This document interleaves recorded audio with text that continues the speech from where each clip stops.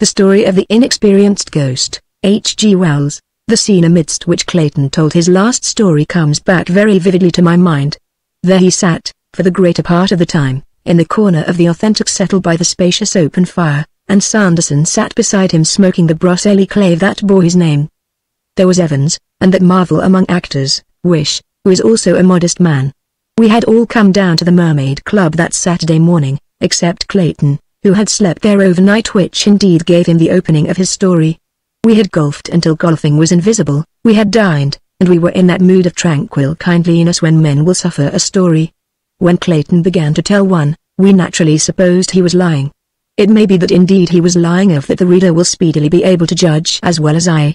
He began, it is true, with an air of matter-of-fact anecdote, but that we thought was only the incurable artifice of the man, I say. He remarked, after a long consideration of the upward rain of sparks from the log that Sanderson had thumped, "You know I was alone here last night, except for the domestics," said Wish. "Who sleep in the other wing," said Clayton. "Yes." Well, he pulled at his cigar for some little time as though he still hesitated about his confidence. Then he said, quite quietly, "I caught a ghost." "Caught a ghost? Did you?" said Sanderson. "Where is it?" And Evans, who admires Clayton immensely and has been for weeks in America, shouted, "Caught a ghost, did you, Clayton? I'm glad of it. Tell us all about it right now." Clayton said he would in a minute, and asked him to shut the door. He looked apologetically at me. "There's no eavesdropping, of course, but we don't want to upset our very excellent service with any rumors of ghosts in the place. There's too much shadow and oak paneling to trifle with that. And this, you know, wasn't a regular ghost. I don't think it will come again ever." "You mean to say you didn't keep it?"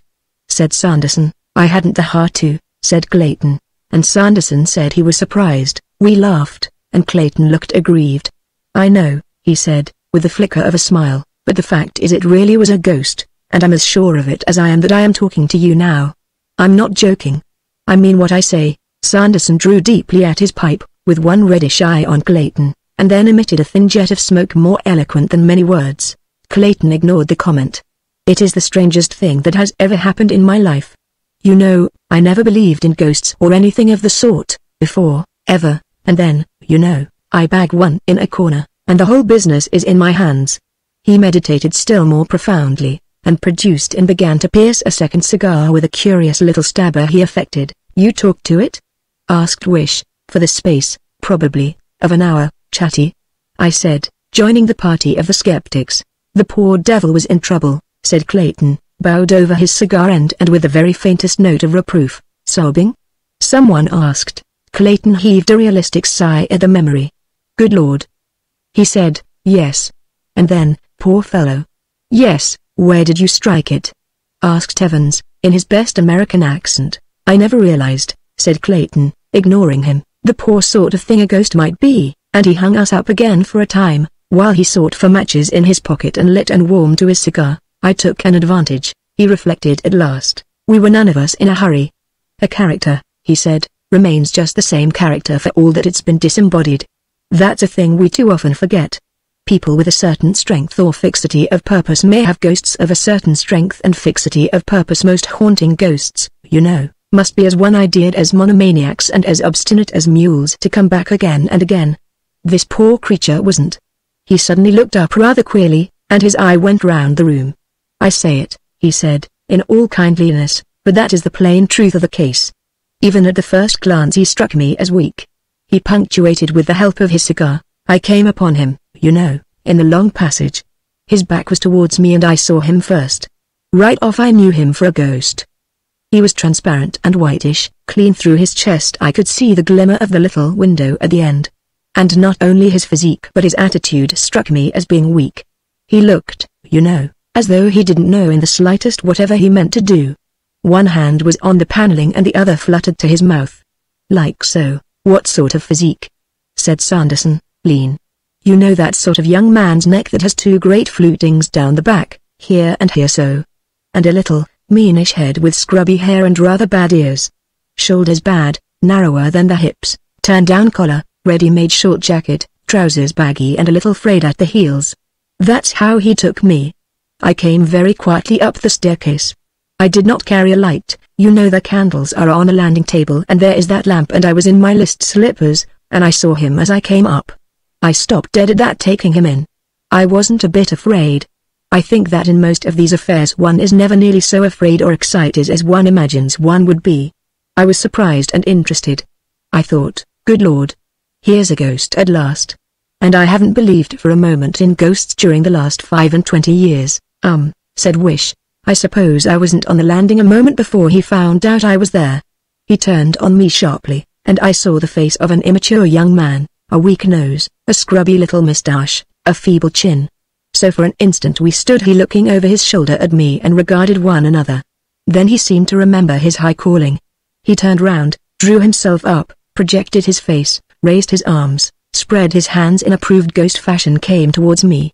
As he did so his little jaw dropped, and he emitted a faint, drawn-out boo. No, it wasn't, not a bit dreadful. I'd dined. I'd had a bottle of champagne, and being all alone, perhaps 2 or 3, perhaps even 4 or 5 whiskies, so I was as solid as rocks and no more frightened than if I'd been assailed by a frog. Boo. I said. Nonsense. You don't belong to this place. What are you doing here? I could see him wince. Boo-oa, he said. Boo be hanged. Are you a member? I said, and just to show I didn't care a pin for him I stepped through a corner of him and made to light my candle. Are you a member? I repeated, looking at him sideways. He moved a little so as to stand clear of me, and his bearing became crestfallen. No, he said, in answer to the persistent interrogation of my eye, I'm not a member, I'm a ghost. Well, that doesn't give you the run of the Mermaid Club. Is there anyone you want to see, or anything of that sort? And doing it as steadily as possible for fear that he should mistake the carelessness of whiskey for the distraction of fear, I got my candle alight. I turned on him, holding it. What are you doing here? I said. He had dropped his hands and stopped his booing. And there he stood, abashed and awkward, the ghost of the weak, silly, aimless young man. I'm haunting, he said. You haven't any business to, I said in a quiet voice. I'm a ghost, he said, as if in defense. That may be, but you haven't any business to haunt here. This is a respectable private club. People often stop here with nursemaids and children, and, going about in the careless way you do, some poor little mite could easily come upon you and be scared out of her wits. I suppose you didn't think of that? No, sir, he said. I didn't. You should have done. You haven't any claim on the place, have you? Weren't murdered here, or anything of that sort? None, sir. But I thought as it was old and oak-panelled, that's no excuse. I regarded him firmly. Your coming here is a mistake, I said, in a tone of friendly superiority. I feigned to see if I had my matches, and then looked up at him frankly. If I were you I wouldn't wait for cockcrow, I'd vanish right away. He looked embarrassed. The fact is, sir, he began. I'd vanish, I said, driving it home. The fact is, sir, that somehow I can't. You can't? No, sir. There's something I've forgotten. I've been hanging about here since midnight last night, hiding in the cupboards of the empty bedrooms and things like that. I'm flurried. I've never come haunting before, and it seems to put me out. Put you out? Yes, sir. I've tried to do it several times, and it doesn't come off. There's some little thing has slipped me, and I can't get back. That, you know, rather bowled me over. He looked at me in such an abject way that for the life of me I couldn't keep up quite the high, hectoring vein I had adopted. That's queer, I said, and as I spoke I fancied I heard someone moving about down below. Come into my room and tell me more about it, I said. I didn't, of course, understand this, and I tried to take him by the arm. But, of course, you might as well have tried to take hold of a puff of smoke. I had forgotten my number, I think. Anyhow, I remember going into several bedrooms. It was lucky I was the only soul in that wing until I saw my traps. Here we are, I said, and sat down in the armchair. Sit down and tell me all about it. It seems to me you have got yourself into a jolly awkward position, old chap. Well, he said he wouldn't sit down. He'd prefer to flit up and down the room if it was all the same to me. And so he did, and in a little while we were deep in a long and serious talk.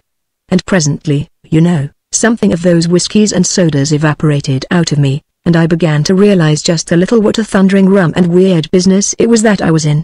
There he was, semi-transparent, the proper conventional phantom, and noiseless except for his ghost of a voice flitting to and fro in that nice, clean, chintz-hung old bedroom. You could see the gleam of the copper candlesticks through him, and the lights on the brass fender, and the corners of the framed engravings on the wall, and there he was telling me all about this wretched little life of his that had recently ended on Earth. He hadn't a particularly honest face, you know, but being transparent, of course, he couldn't avoid telling the truth, eh? Said Wish, suddenly sitting up in his chair. What? Said Clayton. Being transparent couldn't avoid telling the truth. I don't see it, said Wish. I don't see it, said Clayton, with inimitable assurance. But it is so, I can assure you nevertheless. I don't believe he got once a nail's breadth off the Bible truth. He told me how he had been killed. He went down into a London basement with a candle to look for a leakage of gas and described himself as a senior English master in a London private school when that release occurred. Poor wretch. Said I. That's what I thought, and the more he talked the more I thought it. There he was, purposeless in life and purposeless out of it. He talked of his father and mother and his schoolmaster, and all who had ever been anything to him in the world, meanly. He had been too sensitive, too nervous, none of them had ever valued him properly or understood him, he said. He had never had a real friend in the world, I think, he had never had a success. He had shirked games and failed examinations.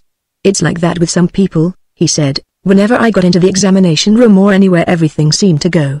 Engaged to be married of course to another oversensitive person, I suppose when the indiscretion with the gas escape ended his affairs. And where are you now? I asked. Not in. He wasn't clear on that point at all. The impression he gave me was of a sort of vague, intermediate state, a special reserve for souls too non-existent for anything so positive as either sin or virtue. I don't know. He was much too egotistical and unobservant to give me any clear idea of the kind of place, kind of country, there is on the other side of things. Wherever he was, he seems to have fallen in with a set of kindred spirits, ghosts of weak Cockney young men, who were on a footing of Christian names, and among these there was certainly a lot of talk about going haunting and things like that. Yes, going haunting. They seemed to think haunting a tremendous adventure, and most of them funked it all the time. And so primed, you know, he had come, but really, said Wish to the fire, these are the impressions he gave me, anyhow, said Clayton, modestly. I may, of course, have been in a rather uncritical state, but that was the sort of background he gave to himself. He kept flitting up and down, with his thin voice talking about his wretched self, and never a word of clear, firm statement from first to last. He was thinner and sillier and more pointless than if he had been real and alive. Only then, you know, he would not have been in my bedroom here if he had been alive. I should have kicked him out. Of course, said Evans, there are poor mortals like that, and there's just as much chance of their having ghosts as the rest of us, I admitted. What gave a sort of point to him, you know, was the fact that he did seem within limits to have found himself out. The mess he had made of haunting had depressed him terribly. He had been told it would be a lark, he had come expecting it to be a lark, and here it was, nothing but another failure added to his record. He proclaimed himself an utter out and out failure. He said, and I can quite believe it, that he had never tried to do anything all his life that he hadn't made a perfect mess of, and through all the wastes of eternity he never would. If he had had sympathy, perhaps. He paused at that, and stood regarding me. He remarked that, strange as it might seem to me, nobody, not anyone, ever, had given him the amount of sympathy I was doing now.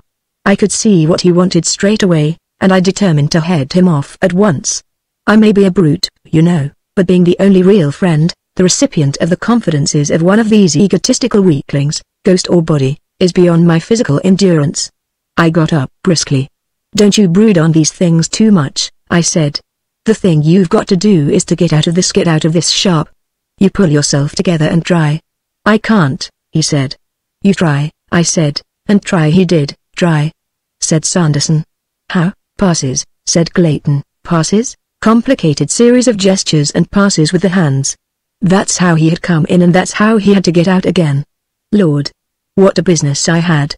But how could any series of passes? I began. My dear man, said Clayton, turning on me and putting a great emphasis on certain words, you want everything clear. I don't know how. All I know is that you do that he did, anyhow, at least. After a fearful time, you know, he got his passes right and suddenly disappeared. Did you, said Sanderson, slowly, observe the passes? Yes, said Clayton, and seemed to think. It was tremendously queer, he said. We were, I and this thin vague ghost, in that silent room, in this silent, empty inn, in this silent little Friday night town. Not a sound except our voices and a faint panting he made when he swung. There was the bedroom candle, and one candle on the dressing table alight, that was all. Sometimes one or other would flare up into a tall, lean, astonished flame for a space. And queer things happened. "I can't," he said, "I shall never." And suddenly he sat down on a little chair at the foot of the bed and began to sob and sob. Lord! What a harrowing, whimpering thing he seemed. "You pull yourself together," I said, and tried to pat him on the back, and my confounded hand went through him. By that time, you know, I wasn't nearly so massive as I had been on the landing. I got the queerness of it full. I remember snatching back my hand out of him, as it were, with a little thrill, and walking over to the dressing table. "You pull yourself together," I said to him, "and try." And in order to encourage and help him I began to try as well. "What?" said Sanderson. "The passes?" "Yes, the passes," but I said, moved by an idea that eluded me for a space. "This is interesting," said Sanderson, with his finger in his pipe bowl. "You mean to say this ghost of yours gave away? Did his level best to give away the whole confounded barrier?" "Yes, he didn't," said Wish, "he couldn't. Or you'd have gone there too." "That's precisely it," I said, finding my elusive idea put into words for me. "That is precisely it," said Clayton, with thoughtful eyes upon the fire. For just a little while there was silence. "And at last he did it?" said Sanderson. "At last he did it. I had to keep him up to it hard, but he did it at last rather suddenly. He despaired. We had a scene, and then he got up abruptly and asked me to go through the whole performance, slowly, so that he might see. I believe, he said, if I could see I should spot what was wrong at once. And he did. "I know," he said. "What do you know?" said I. "I know," he repeated. Then he said, peevishly, "I can't do it if you look at me. I really can't. It's been that, partly, all along. I'm such a nervous fellow that you put me out." Well, we had a bit of an argument. Naturally I wanted to see, but he was as obstinate as a mule, and suddenly I had come over as tired as a dog. He tired me out. "All right," I said, "I won't look at you," and turned towards the mirror, on the wardrobe, by the bed. He started off very fast. I tried to follow him by looking in the looking glass, to see just what it was had hung. Round went his arms and his hands, so, and so, and so, and then with a rush came to the last gesture of all you stand erect and open out your arms and so, don't you know, he stood. And then he didn't. He didn't. He wasn't. I wheeled round from the looking glass to him. There was nothing. I was alone, with the flaring candles and a staggering mind. What had happened? Had anything happened? Had I been dreaming? And then, with an absurd note of finality about it, the clock upon the landing discovered the moment was ripe for striking one. So ping.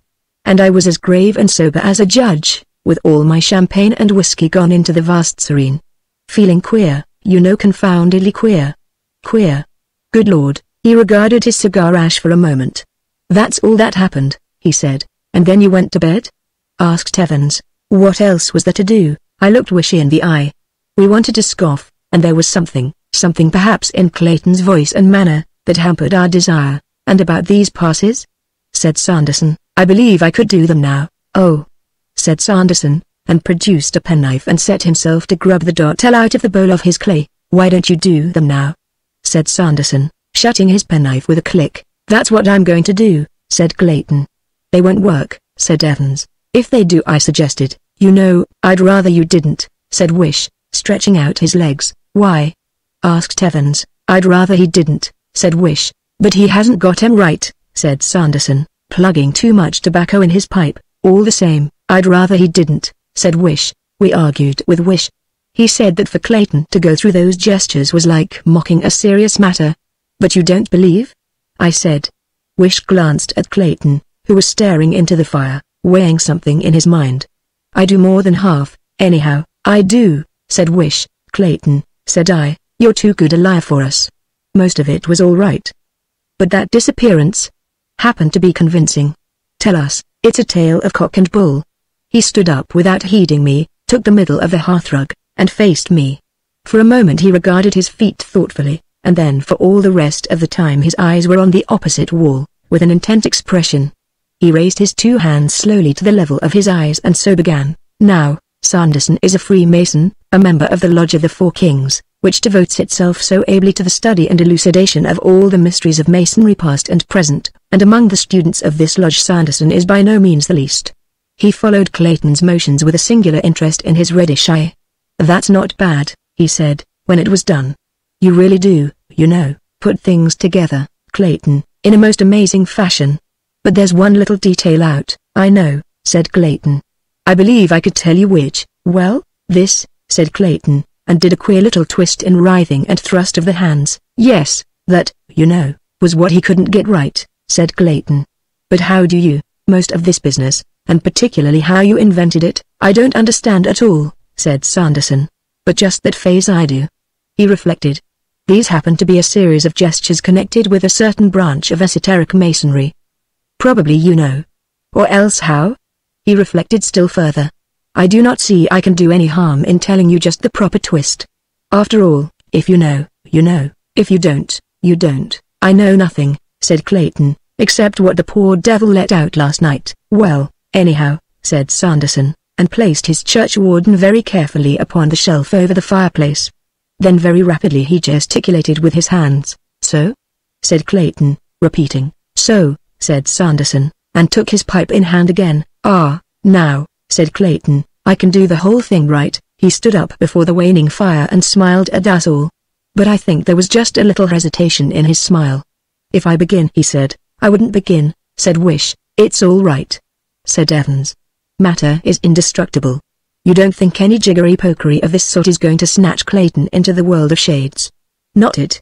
You may try, Clayton, so far as I'm concerned, until your arms drop off at the wrists." "I don't believe that," said Wish, and stood up and put his arm on Clayton's shoulder. "You've made me half believe in that story somehow, and I don't want to see the thing done." "Goodness," said I. "Here's Wish frightened." "I am," said Wish, with real or admirably feigned intensity. "I believe that if he goes through these motions right he'll go." "He'll not do anything of the sort," I cried. "There's only one way out of this world for men, and Clayton is 30 years from that. Besides, and such a ghost." "Do you think?" Wish interrupted me by moving. He walked out from among our chairs and stopped beside the table and stood there. "Clayton," he said. "You're a fool." Clayton, with a humorous light in his eyes, smiled back at him. "Wish," he said, "is right and all you others are wrong. I shall go. I shall get to the end of these passes, and as the last swish whistles through the air, presto exclamation mark, this hearthrug will be vacant, the room will be blank amazement, and a respectably dressed gentleman of 15 stone will plump into the world of shades. I'm certain. So will you be." I declined to argue further. "Let the thing be tried." "No," said Wish, and made a step and ceased, and Clayton raised his hands once more to repeat the spirit's passing. By that time, we were all in a state of tension largely because of the behavior of Wish. We sat all of us with our eyes on Clayton, I, at least, with a sort of tight, stiff feeling about me as though from the back of my skull to the middle of my thighs my body had been changed to steel.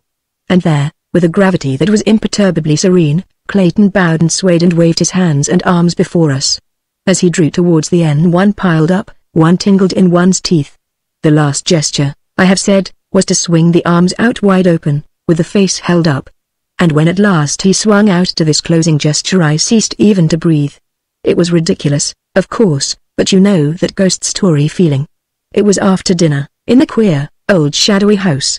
Would he, after all? There he stood for one stupendous moment, with his arms open and his upturned face, assured and bright, in the glare of the hanging lamp. We hung through that moment as if it were an age, and then came from all of us something that was half a sigh of infinite relief and half a reassuring no. For visibly he wasn't going. It was all nonsense. He had told an idle story, and carried it almost to conviction, that was all. And then in that moment the face of Clayton changed. It changed. It changed as a lit house changes when its lights are suddenly extinguished. His eyes were suddenly eyes that were fixed, his smile was frozen on his lips, and he stood there still. He stood there, very gently swaying. That moment, too, was an age. And then, chairs were scraping, things were falling, and we were all moving. His knees seemed to give, and he fell forward, and Evans rose and caught him in his arms. It stunned us all. For a minute I suppose no one said a coherent thing. We believed it, yet could not believe it.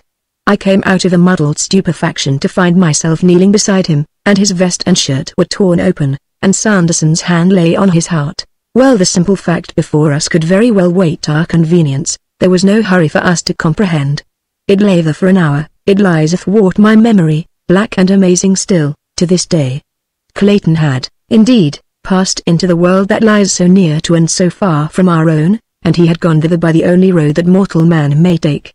But whether he did indeed pass by that poor ghost's incantation, or whether he was stricken suddenly by apoplexy in the midst of an idle tale as the coroner's jury would have us believe, is no matter for my judging. It is just one of those inexplicable riddles that must remain unsolved until the final solution of all things shall come. All I certainly know is that, in the very moment, in the very instant, of concluding those passes, he changed, and staggered, and fell down before us dead.